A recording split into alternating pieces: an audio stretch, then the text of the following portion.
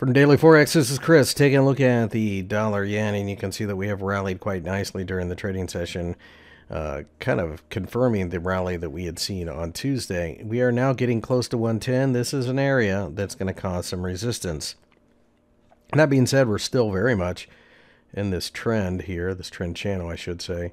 So I do think eventually we break out. I don't know if we pull back between now and then, but I would look at that as a buying opportunity. The 50-day EMA should come into play as well. Stock markets have been rallying. That typically is a risk-on signal, and a risk-on signal sends this pair higher. The Aussie has rallied during the trading session but gave back most of the gains as the 67.75 area has offered resistance again. This was a little cluster of selling.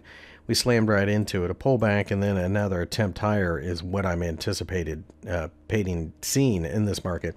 If we can break above the top of the shooting star, it wipes out not only the selling, but the selling for the day, and people start covering their short positions. Down at 67, this extends down to 64.